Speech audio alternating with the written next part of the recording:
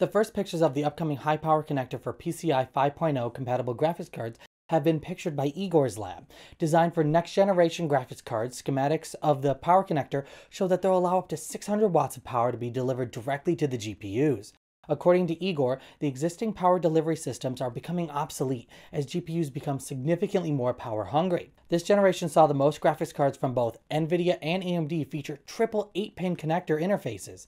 While NVIDIA opted for a 12-pin microfit solution for its own Founders Edition variants, other manufacturers were reluctant to use the new power standard, but the stopgap made them ready for the upcoming PCI Express 12 VHPWR connector. We will be getting PCI Gen 5.0 platforms from Intel next month, and AMD is expected to hop on the bandwagon sometime in 2022. Intel may also launch its Arc lineup on the new PCI Gen 5.0 standard, so this means that we are definitely going to see some PCI 5.0 action in the graphics card segment too. There have been rumors that NVIDIA and AMD flagships will offer 2 to 3 times the performance increase, but that also means power consumption would have a massive increase too. As such, there would be demand for a new power connector that's where the 12-volt high power connector that is specifically designed in conjunction with PCI 5.0 interfaces comes in.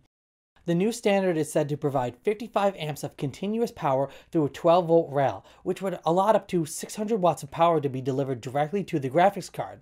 The connector has an interesting form factor where it looks like a slightly bigger version of the microfit connector with 12 pins, but then it also has 4 extra pins on the bottom.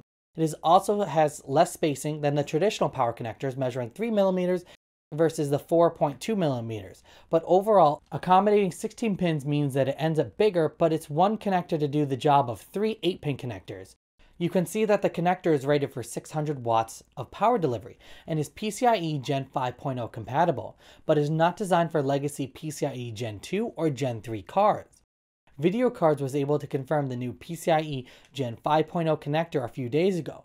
Also reported that the NVIDIA GeForce RTX 3090 Ti might be the first graphics card to make use of it as the Green Team gets ready for the launch of the Ada Lovelace lineup of GeForce RTX GPUs for late 2022.